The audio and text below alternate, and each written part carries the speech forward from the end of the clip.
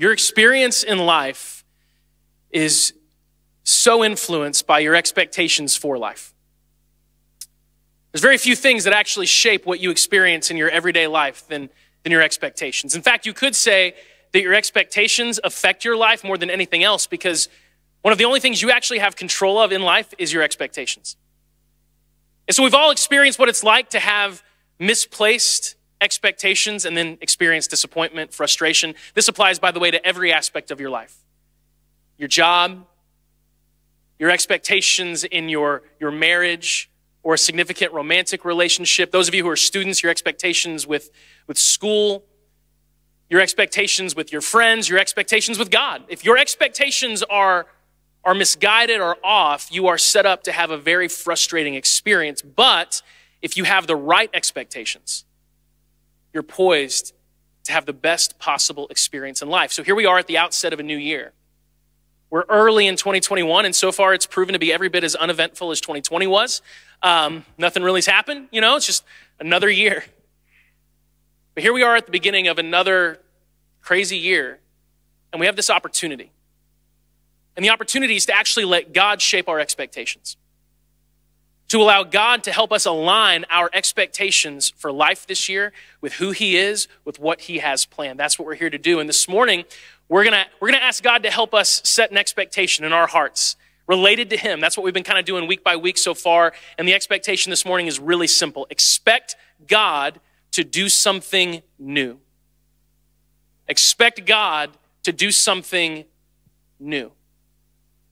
And with that in mind, if you don't mind, I'd like to pray. God, I pray that you would shape our expectations this morning. God, I pray that you would speak through the scripture that we're going to share together. I pray, Lord, that you would speak through our conversation, that you would help us allow you, give us the wisdom, Lord, and the surrender needed to allow you to shape our expectations so that we can experience what you have for us. And we pray this in your name. Amen. I want to get a little bit of a feel for the personalities in the room. And those of you watching online, by the way, comment, interact in some way so we can know where you're at on these things as well. I want to know who my free spirits are, who the wild cards in the room are versus the creatures of habit. So let's use this scenario to set this up. Let's say you're at a restaurant and it's a restaurant you really like. You've been there many different times. Are you more likely to order something you've had before, something you know is really good, you love it, you like it, you're going to go with that because it's tried and true? Or are you more likely to say, you know what, I'm going to roll the dice and I'm going to order something I've never ordered before? How many of you are the wild cards? You're like, I'm ordering something I've never ordered before. Okay, I'm just getting a sense. How many of you are the creatures of habit? You're like, I'm going with what I know. Notice there are a lot more hands up on that second one. And it's funny, I am a creature of habit, especially when it comes to food. Like I have this, maybe you guys can relate to this. I've got some restaurants that I love to go to. Like there's this sushi place that I really love to go to. Sushi might be a bad example because I don't know how adventurous you want to be with sushi. It might be one of the few foods where you're like, no, stick to what you know. But I have this sushi restaurant and a friend of mine took me there 2-3 years ago. And it's become like a staple. It's amazing. It's something I like once a month, just sushi. And I have ordered the same 2 sushi rolls from that restaurant every single time I've eaten there. The first time I went, what I got, I loved it. I was like, this is amazing. This is the best 2 sushi rolls ever. And I've ordered the same 2 rolls every time. And I do the same thing every time I go. I get a menu. I don't know why. But I get a menu and I look through it and I'll even tell myself, that looks pretty good. I might try that. But then when the person comes around to take the order, I just end up going with what I know. Like, has anyone else ever had that experience where you even tell yourself, I'm going to try something new, but then at the last minute, you're like, nah, I'm going to the familiar. Anybody else or just me? Yeah, creatures of habit, right? Now, I married a wild card because Megan is one of those people, like when I hear a waitress or a waiter say, would you like to hear the specials this evening? I'm like, no. I don't, because it's not on the menu. There's not a picture of the special. I want to see it. I want to be as sure as I can be. But Megan's like, yes, tell me about the specials. And she is very likely to order the special, which to me is crazy, because if it's a special, that means they may have never even cooked it before. They just kind of came up with this out of the ingredients they had laying around. Megan, though, she's like, bring on the special. She's kind of a wild card, but she's rare. The truth is, most of us in life are creatures of habit. Now, maybe there's one area of life that you're a little bit more adventurous in than others. But when push comes to shove, most of us as people, we really are creatures of habit. We like things that are familiar. Sometimes we desire new things, but at the same time, we just tend to gravitate to what we know, to what we feel like is safe. That can actually become a major hindrance for our growth as people. Because sometimes we recognize areas of our life where we really want things to change.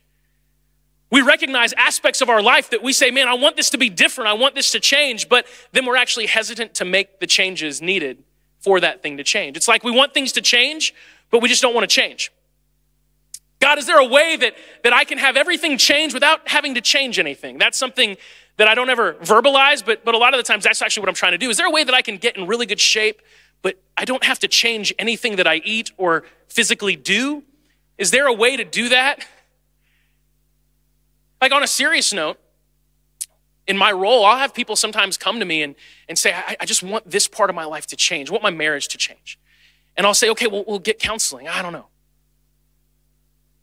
Or someone will come to me and they have an addiction and they're like, hey, I want to be free of this. And I'll say, okay, well, this one thing that you cut that off completely. Don't do that anymore. And they're like, ooh, I don't know. But that's human nature. It's a human nature thing. We want things to change, but we don't want to change things. The reality is, we have a God who changes everything. Now those of you that have been following Jesus for a while, how many of you have heard a phrase similar to this? God loves you the way that you are, and he just wants you to be yourself. God loves you the way you are, and he just wants you to be happy, be yourself. Has anyone ever heard some version of that? I kind of call that like Disney theology, anything that sounds like it's a little bit of Bible, a little bit of a Disney song, you know? Because every Disney song's like, you're awesome, you're amazing, just be you, and it'll be great. And then I realized that as a 38-year-old, most of the problems in my life stem from me just being me. So Disney songs haven't helped me out a lot. Disney theology hasn't gotten me where I want to go. The reality is, that's partially true. God loves you exactly the way you are. If you are here this morning, it does not matter what you've been through, what you've done. You might have shame and guilt attached to decisions that you've made in the past. You may feel like you've missed it. I want you to know, those of you watching from home, I want you to know God loves you the way you are. He's crazy about you. He adores you. He's given everything to know you. He's given his son just so that he can know you. He loves you the exact way that you are, but he wants to change literally everything about you. Because he transforms us. That's a promise that he makes. He's going to make us new people, new creations. We're going to talk about that this morning. God loves you the way you are. But if you said, God, do you want anything in me to change? He would go, yeah. I want to give you a new spirit. I want to give you a new perspective. I want to give you a whole new outlook on life. I want to give you a new understanding on who you really are and what you're made for. Yes, God wants things to change, but we tend to be pretty resistant to change. Change is almost a bad word to us. When things change, we're like, something must be going wrong. Right? Things are changing. But what if things changing is actually a sign that things are going right? Because what if we have a God who changes things? I want to look at an interesting story of Jesus. It's kind of a classic, Mark chapter 2, verses 13 through 17. This is so indicative of Jesus and the confusion that he caused when he stepped onto the scene. It says, then Jesus went out to the lakeshore again and taught the crowds that were coming to him. As he walked along, he saw Levi, son of Alphaeus, sitting at the tax collector's booth. Follow me and be my disciple, Jesus said to him. So Levi got up and followed him. Later, Levi invited Jesus and his disciples to his home as dinner guests, along with many tax collectors and other disreputable sinners. Tax collectors were kind of the worst of the worst in their culture. There were many people of this kind among Jesus's followers. But when the teachers of religious law, who were Pharisees, saw him eating with tax collectors and other sinners, they asked his disciples, why does he eat with such scum? When Jesus heard this, he told them, healthy people don't need a doctor, sick people do. I've come to call not those who think they're righteous, but those who know they are sinners. This is a very typical exchange that Jesus has with the religious leaders of his day, the people that are often called the Pharisees. They basically look at Jesus and they say, you're doing it wrong. You're doing it wrong. Why do you do things this way? And then Jesus will say something so brilliant, so clever that they just cannot even respond, right? I came to help people who know that they're sinners, not people who think that they're righteous. Like that's kind of honestly, my 10-year-old would say, sick burn. Like that's what he would say to that. But they don't really have a response. See, what you have to understand about Jesus's culture is that it was not a culture that valued change. Innovation was not something that the Pharisees valued whatsoever. Their whole focus in life was preservation. doing everything they could do to preserve the rigid religious structure that they had grown up in. It was all about preservation. It was all about fighting change. And then Jesus shows up. And it's obvious that Jesus is from God. In fact, there's an amazing interaction between Jesus and a man named Nicodemus, who was a Pharisee, and he was like one of the highest ranking Pharisees. You can read about it in John chapter 3. And Nicodemus is really blunt. He's like, we know you're from God because that's the only way to explain what you're doing. Jesus is healing sick people. He's performing miracles. He's doing things that only God can do. And Nicodemus is like, you're clearly from God. And then he basically says, but you're not doing what we expected someone from God to do. Help me understand, because Jesus, you're from God, but you're confusing us because it doesn't seem like you value the things that we value, and we're the God people. And Jesus basically says, you're not the God people in the way that you think you are. And you're right, I don't value what you value. See, Jesus came into a culture that fought against change, and he changed everything. He changed everything. He turned everything upside down. And the religious people, they didn't have a category for Jesus. They didn't know what to do with him. So we can keep reading in Mark chapter 2. The very next set of verses says, once when John's disciples, this is John the Baptist, Jesus' cousin, and the Pharisees were fasting, some people came to Jesus and asked, why don't your disciples fast like John's disciples and the Pharisees do it? Again, same thing with the whole tax collectors and having dinner with them. You're doing it wrong. Why are you doing it this way, Jesus? This doesn't make any sense to us. Why are you doing this? And Jesus said, do wedding guests fast while celebrating with the groom? Of course not. They can't fast while the groom is with them, but someday the groom will be taken away from them, then they will fast. Besides, who would patch old clothing with a new cloth? For the new patch would shrink and rip away from the old cloth, leaving an even bigger tear than before. And no one puts new wine into old wineskins, for the wine would burst the wineskins, and the wine and the skins would both be lost. New wine calls for new wineskins. New wineskins were flexible. So wine, as it ferments, will expand, and new wineskins could expand with the wine, but an old wineskin would be set in its structure and shape, and if the wine inside of it expanded, it would burst. And Jesus says, look, guys, I'm doing something new. I'm doing something that hasn't been done before, and if I'm gonna do what hasn't been done before, your old ways of thinking, your resistance to change, the fact that you're such creatures of habit that you can't even tolerate minor deviations from what you view is right or wrong, like it's just not gonna work. Jesus is saying, I've come to do something that's never been done before. I've come to do something new. And the only people who can really be part of it are people who are willing to embrace change. One of the biggest misconceptions about God is that he's against change. Now, God himself in his nature is unchanging. He is the same yesterday, today, and forever. So God is always good. And he's always wise. God is always right, which is inconvenient for us as people.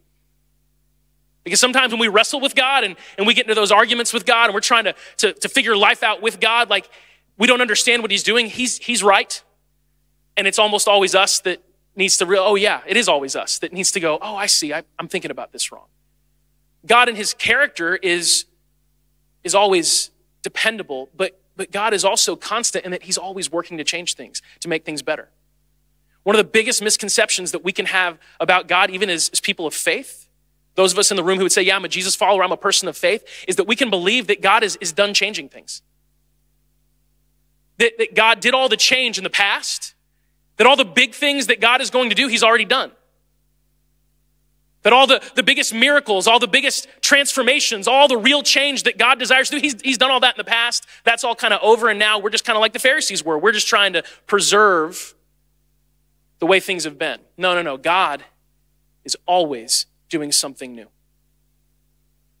We see this, for example, in Revelation chapter 21, verse 5. The one sitting on the throne said, look, I am making everything new. Now, Revelation 21 is like basically the end of the Bible. It's the end of the story of this sort of era when Jesus comes and what he sets up and where it's all heading. And it ends with God saying, I'm starting over. I'm making a new beginning. I'm making everything new. Because God is always making things new. He's always doing something unprecedented. He's always doing something that's never been done before.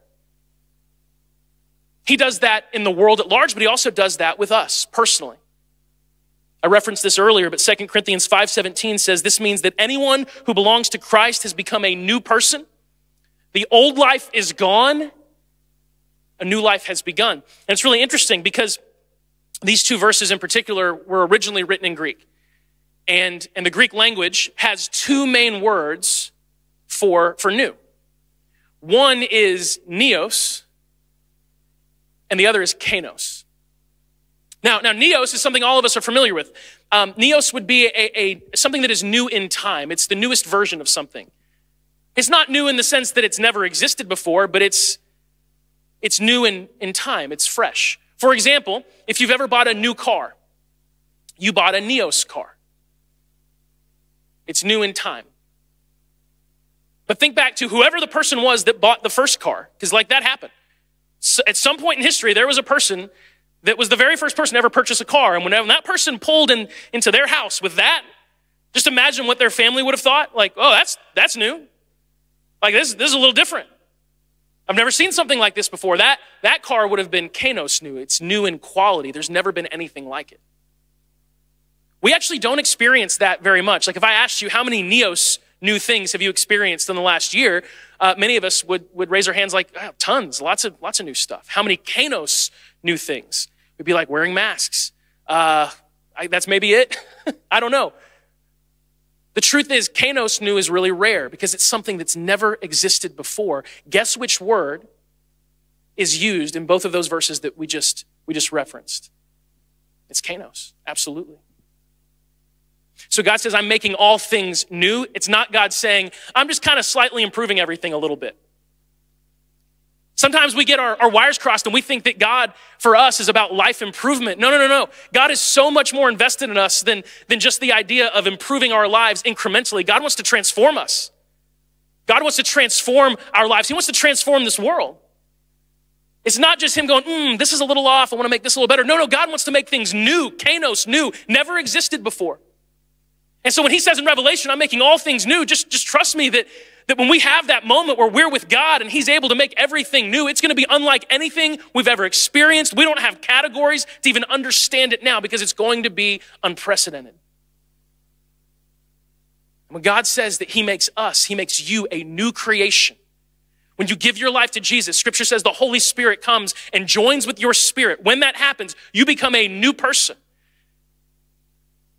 It says the old life is gone and a new life has begun. It takes time. It's a process, but it's brand new. You are a new creation. Kainos, something that's never existed before. We have a God who does new things, transformative things. We have a God who's always doing something new, who always wants to change things and make them into something they've never been before. The question is, do we want to be people who experience the new? Do we? Do you? Honestly, we have to ask ourselves that question because we all raised our hands, most of us anyway, creatures of habit. Do I really want to experience the new? Do I really want to experience the new thing that God has? Do I actually want to experience the unprecedented?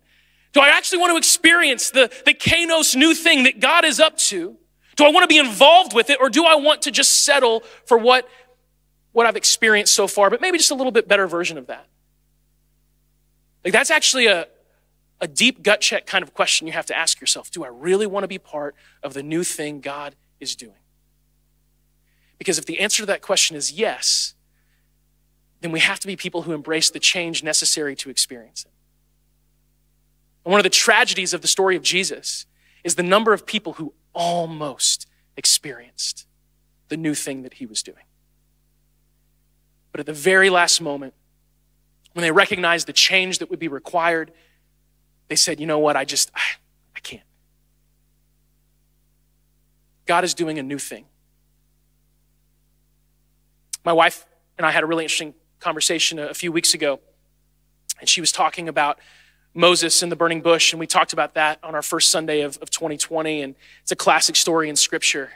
And she was talking about the fact that a lot of people have described this last year as what is known culturally as a dumpster fire. You guys know that phrase? Like if someone says, hey, 2020 was kind of a dumpster fire, you're like, yeah, kind of was. In 2021, we'll see. So far, seems that the dumpster fire might, I don't know. Dumpster fire. I actually saw Christmas ornaments that you could order online, and it was a dumpster fire, and it said 2020, Merry Christmas. It was kind of funny. And she just made this comment, and it's like been in my mind ever since. She's like, what if 2020, what if this season that we're in right now, what if it's not a dumpster fire? What if it's a burning bush? What if it's God trying to get our attention, saying something is about to change? Will you be part of it? Again, it's tough because as people, we want to change. We want to experience the new things, but we don't want to make changes. It's hard, but how do we actually get ourselves primed and ready for the new that God wants to do? I want to share really quickly three steps. 3 steps that if we take in our hearts, we're ready for the new. Number one, this is, I think, maybe the toughest. So we'll just start with it. Number one, you've got to let go of your expectations. You got to drop your expectations. In order to experience the new thing that God is doing, if you're expecting God to do something new, that means sometimes you've got to drop what your expectations of God himself are or have been. Really interesting conversation that we see in Matthew chapter 11. John the Baptist, who was in prison, heard about all the things that the Messiah was doing. Now, for some backstory here, John the Baptist is Jesus' cousin, and he was actually called by God to preach and sort of set the stage for Jesus. And so he's out and he's talking to people and he's telling people, hey, the Messiah, the promised one is coming. Get ready. And people are getting baptized by the hundreds, and they're just getting baptized in preparation for what's about to come. So John the Baptist was faithful, and he did everything God called him to do to get things ready for Jesus. And when Jesus showed up, John the Baptist recognized that Jesus was the Messiah. He even told some of his disciples, stop following me, follow that guy.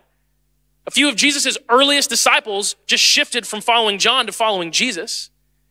And when Jesus became more popular than John the Baptist was excited about it. He actually said, hey, you know what? I need to become less and less so that he can become greater and greater.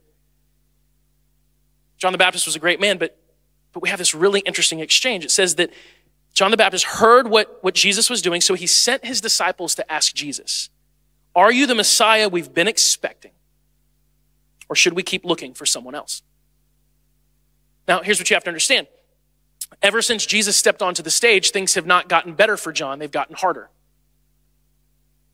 John was a bold speaker. He was someone who was willing to say the truth, even if it was unpopular, even if it was to a powerful person, and that actually got him in some trouble. He had offended the kind of local ruler of his area and been thrown in prison, and the ruler's wife in particular just hated John and wanted him gone. And so he was in prison awaiting execution. And in his mind, as he always dreamed about what would happen when the Messiah finally stepped on the stage after he had faithfully done everything God had told him to do, and he set the stage perfectly, and there he is, and there's Jesus, and he shows up, and John's like, there he is. I've done what I've been called to do. Now, God, what do you have for me? And I'm in prison awaiting execution. What happened? And so he's a little disillusioned. And so he sends his remaining disciples to Jesus to say, are you the one we've been expecting, or should we look for someone else? And Jesus answers really bluntly, hey, look around. Look what's happening. Look at the results. Blind people see. Deaf people hear. People who couldn't walk before, they're walking around like, yeah, I'm the Messiah. But here's the challenge. He is the Messiah, but he's very often not the Messiah we're expecting. One of the biggest challenges we have as people is the challenge to not create a God of our own invention. Because sometimes what happens is that we take our expectations of God and we actually make that a sort of idol. And it's subtle, but we almost find ourselves not worshiping God, but worshiping our expectations of God. So when something happens in our life and it goes the wrong way, it's harder than we thought it would be. It's not what we ever thought God would do. It doesn't meet our expectations of what following God means. Maybe things are harder or challenging. Maybe there's tragedy in our lives.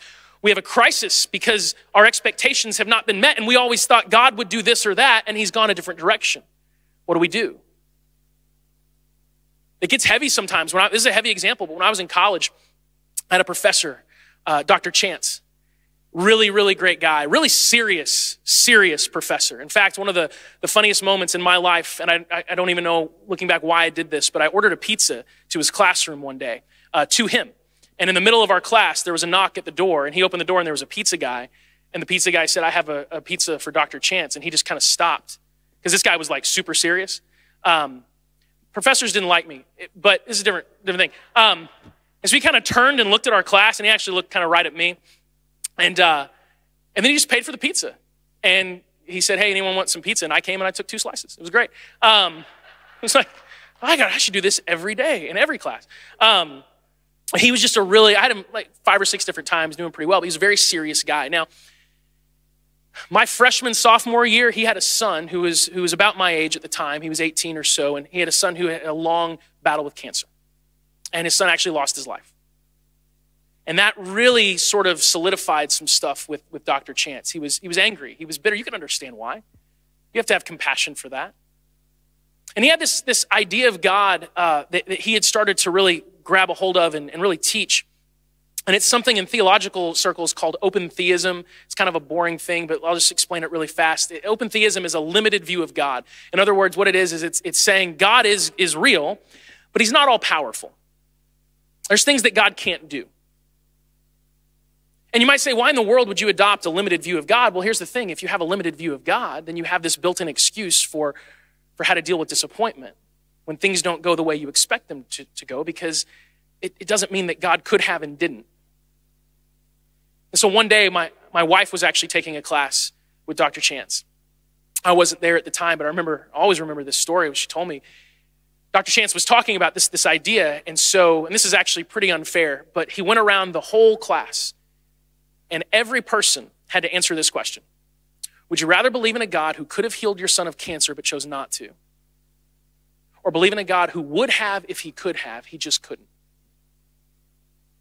And my wife and only one other person answered the latter. See, Megan, I'm in this boat too. I'd rather have a God who maybe knows better. At the end of the day, I would rather have a God who knows better than me. Because if I have a God who always meets my expectations, who always does what I think God should do, then I might as well just be God, right? Because clearly I'm the one who really understands the way things ought to be. But if I believe in the real God, I have to understand that sometimes my expectations will not be met, and sometimes that will mean disappointment. But here's the other side of that coin. Sometimes it means that my expectations will be blown away. Sometimes that means that my expectations will be defied because I'm expecting far less of God most days than he's capable of. So do I want a God who meets my expectations, or do I want a God who can defy my expectations? If you want to experience the new thing that God is doing in your life and in the world around you, if you want to be part of the new creation that he's building, you have to let your expectations go. Because God, read scripture very often, he's going to do things that no one expects him to do. Look, Jesus, he called the people to follow him that no one expected him to call. And he talked about things that no one expected him to talk about. And he seemed to value things that no one thought God would value. Let your expectations go and embrace God as who he is. Let him shape your expectations. And when you deal with disappointment and heartache, it's hard. But you can go to him and say, God, I'm confused. I'm upset. I don't get why this happened. But I trust you because I know that you're God. You've got to drop your expectations. Number 2, we'll go through the next 2 pretty fast. Be flexible. Like be spiritually flexible. You don't have to be physically flexible. I'm not physically did I say that wrong? Physically flexible. I think I said physically flexible. That's hard to say. Be spiritually flexible. You know, Jesus used the illustration with the people who asked him about, hey, why don't your disciples fast of wineskins? And like I said a few minutes ago, new wineskins were flexible. They could expand with the wine, but old wineskins, they just couldn't. We have to have the humility as people to recognize that we don't know nearly as much as we think we know many times. In fact, the Apostle Paul in the New Testament says, be careful of people who claim to know everything about God because they probably don't know much at all. I mean, the older I get, the more I realize that what I think I know about God is like, it's so much less than I ever could even imagine. That's why I rely so heavily on Scripture. That's why as a pastor, I don't just talk about what I've experienced and here's my observations. We say this sometimes from time to time at his hands, like, why settle for the observations of a person when you can have the revelation of God? That's why we lean into that, because it's truth, and it's truth that's so much more than our own ability to observe what's happening in the world around us and come to conclusions. We've got to be flexible. We've got to have humility if we're going to experience the new thing, because that new thing that God wants to do in your life, it probably means some stretching. It probably means some challenge. And again, we tend to be people who want things to change, but we don't necessarily want to make changes. And I don't know if you've ever stretched before, like really stretched. Like anyone here like a gym person, and you know what it's like to actually stretch? How many of you, if you're doing something physical, you skip stretching? Like you just skip it, you're like, I don't have time for that. Yeah, we're good. Some of you don't even want to stretch enough to raise your hand. I get it, like I understand. You're just that inflexible. No, I'm teasing. Years ago, I hired a personal trainer. I was on a kick to get in really good shape. Didn't work, but for a while. And my personal trainer, what I realized is, and I'm not talking bad about all the personal trainers in the room, but some of you are masochists. Because basically hiring a personal trainer is like, why don't you hire someone to torture you? You know, hire someone to make you feel pain you've never felt in places you didn't know existed in your body. And I'll never forget the first couple sessions we stretched, and I thought it was done. I thought that was the workout. And they're like, no, that was the stretching for the workout. I was like, oh, because I'm in a lot of pain right now, and this is not going well, but I already paid the money, and so I had to do it. Stretching is not easy. Stretching is difficult, but it's necessary. We gotta be people who are flexible. If 2020 taught me anything, it's just be flexible. Shift with things. Okay, God's going this way. Oh man, I thought he was gonna go that way, but he's going this way. All right, let's go this way. We gotta be spiritually flexible to experience the new. Final thing, really quick. This is a big one though. You gotta give God your yes. Here's what I mean by that. Preemptively say yes to God. I think sometimes our success in life and all the different areas of life, it's far less about making new commitments, and it's oftentimes much more about keeping the commitments we've already made. You know, so when things get really hard in my marriage, I often have to remember, I said yes to her. And I said yes to things like for better or worse. And she said yes to me in the same way. It's tough sometimes to live up to that. And sometimes as people, we're not able to. And there's grace for that, by the way. There's grace for that. But when it comes to your relationship with God, you got to say yes once and for all on the front end. In the Hebrew language, the Old Testament written in Hebrew, there's this really interesting word, and I talk about it from time to time. I actually talked about it pretty recently. It's something that God just keeps bringing to my mind right now, and it's this word in our translation, our English language, it would be like hineni or hinene. And what it means is, I'm here. It actually would literally translate in English to say, I'm here and I'm ready to do whatever you say. Like I'm ready. I'm here and I intend to perform the following action. Okay, so it's not saying I'm here like present. It's saying like, I'm here, I'm ready. And we see this actually happen in a few different aspects of Scripture. I don't have it written down here, but we do have it on the screen. So for example, Isaiah chapter 6, bring that up, guys. Isaiah, here's the Lord speaking. Whom should I send as a messenger to this people? Who will go for us? And Isaiah says, here I am, send me. When he says, here I am, that's not him saying like, I'm here. That's him saying like, I'm here, and he's like stepping forward. I am here and I intend to do whatever you say. In 1 Samuel, there's the story of Samuel, believe it or not. And at the time, he's a really young child, a really, really young kid. And he's actually in training to be a priest. And it's a really, really cool story. Bring up 1 Samuel, I think it's chapter 3. One night, Eli, who was almost blind by now, Eli's the priest, had gone to bed, and the lamp of God had not yet gone out. Samuel was sleeping in the tabernacle near the ark of the Lord. Now, that's a lot of language, by the way, that if you're not familiar with the Old Testament, like, what does that mean? This was just like their place where they worshiped and all the stuff in the place. Okay, the ark, the lamp, all that kind of stuff. And suddenly the Lord called out, Samuel. Yes, Samuel replied, what is it? He got up and he ran to Eli. Here I am. It's the same word. Did you call me? I didn't call you, Eli replied. Go back to bed. So he did. And then the Lord called out again, Samuel. Again, Samuel got up, went up to Eli, said, here I am, did you call me? I didn't call you, my son. Eli said, now go back to bed. Samuel did not yet know the Lord because he'd never heard a message from the Lord before. So the Lord called a third time, and once more Samuel got up. He went to Eli. Here I am, did you call me? And then Eli realized, oh, it was the Lord who was calling the boy. So he said to Samuel, go lie down again, and if someone calls again, say, speak, Lord, your servant is listening. Okay? And then this happens. So every single time that Samuel, as this young child, hears the Lord, even thinking it's Eli, he just goes, here I am. I'm here, and I intend to do whatever I'm asked to do. If you want to experience the new thing that God has for you, that he has for this world, you've got to give him your yes. You have to say yes to him, and it's a preemptive yes, and it's an all-inclusive yes.